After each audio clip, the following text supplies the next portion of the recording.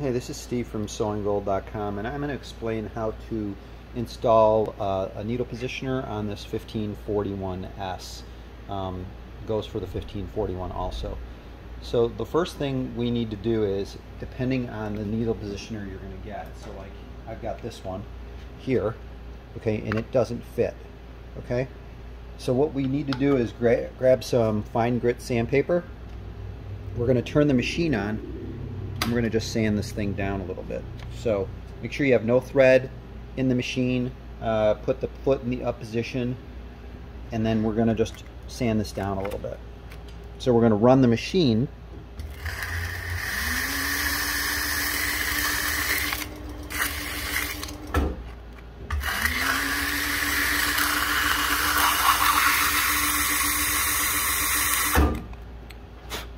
And we'll see if that worked. Just sand it down a little bit. This one needs a little more.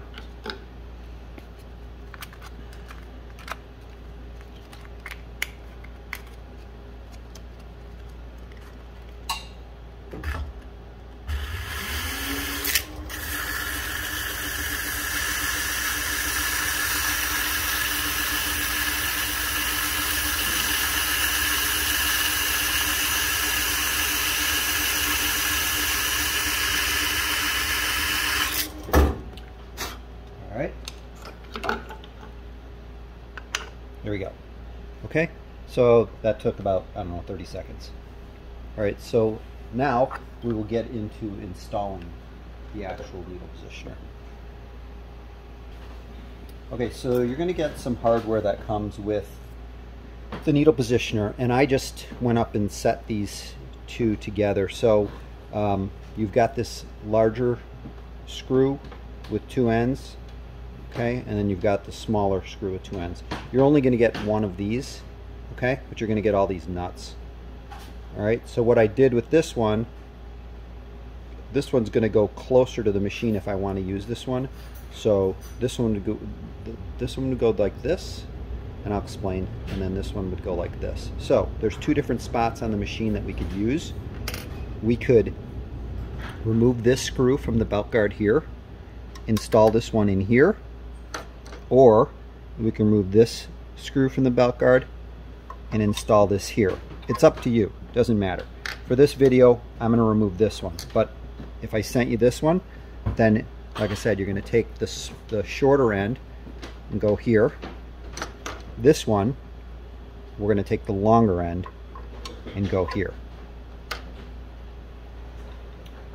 So I'm going to grab a screwdriver and remove this, and then I'll come back. Okay, I removed the screw, and now I'm going to just loosen this, or take it off. It might be easier for me to take it off, then I can screw this in. So I'm going to take this piece off.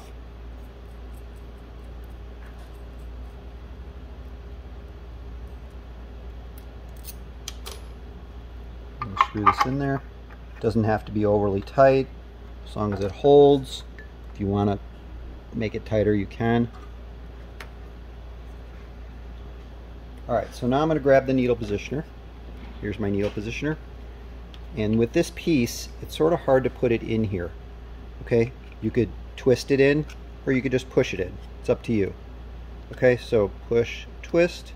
Okay, just want to get a feel of how far it's going to go on. And that's pretty good. Okay, you see how I did that?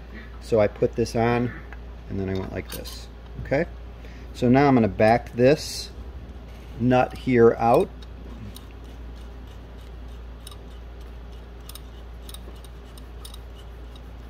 Up into the point where it reaches that, and then,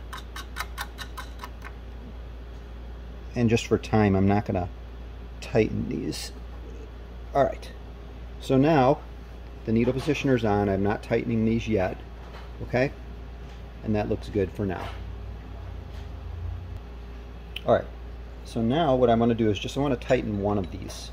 I'm just going to tighten one of the screws. There's two screws. I keep saying these, I apologize. There's two screws on here, and I'm using an Allen wrench or hex key. I'm going to just tighten one. You don't have to overly tighten it. Don't tighten both.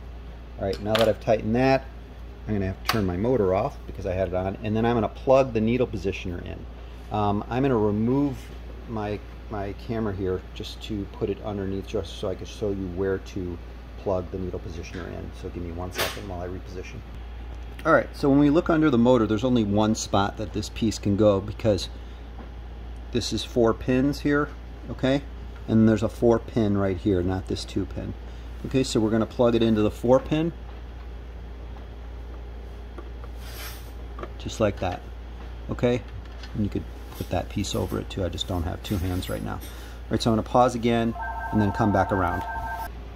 Alright, now I'm going to show you how to adjust the needle positioner. So we're going to want to make sure we're going to get it in the down position. That's what most people want. We could do up also. So I'm going to turn the motor on. I've tightened one of these Allen wrench screws. Okay? Alright. So I'm going to run the machine and see where the motor stops. It's almost stopping down. Let's just see where it goes. Up. Nope. So it's not quite perfect where I want it. So on the motor you have the N button. Okay, if we hit the N button, we're going to see if it says up or down. Okay? And then once you push it, it should program it. So if you see up, it's up, obviously, and down is down. So right now I've got mine set to down, and it's not quite stopping all the way down. So what I'm going to do is I'm going to loosen that screw that I tightened. Okay? I am going to hold this silver piece here, not the positioner itself, just the actual, part of the positioner, the metal part of the positioner. I'm going to hold it so it doesn't move, and I'm going to turn the wheel to get it to my down position. Okay? It's not going to always be perfect, so you're going to have to make little adjustments. Okay, so now I'm going to tighten. All right, and here we go again. I'm going to try it again. Now it's stopping nice and down. And on the heel push, it's not going up as much as I want it to. So I'm going to have to make a little more of an adjustment again. I'd like to get on the heel, when I hit my heel, I'd like to get the take-up lever almost all the way up. Okay, so I'm going to make that adjustment again. So it's a little bit of a trial and error. So again, loosen, turn a little more, and let's see how I got it. Hopefully we got it perfect this time. Needle down again, heel push, almost. So just a little tiny bit more I want it. So here we go again, just get it back in the down position. And it's okay if this thing rocks a little bit. Turn again. And just a little more down. I didn't loosen this enough. Okay. And I think this might be it. Okay. Needle down, heel push, take up lever all the way up. Perfect. So now once I'm done with that, I'm going to tighten both screws. Okay. Nice and tight. I'll tighten these 2 things with a small wrench, and then I'm good to go. So here we go again. You can see it. Needle down, back, and then take up lever back in the up position. I hope that helps you set up your new brushless servo motor. If you have any comments or questions, please leave them below. I try my best to get to these comments and questions, but I don't always have a ton of time. But hope that helps. I'm Steve from SewingGold.com. Thank you very much.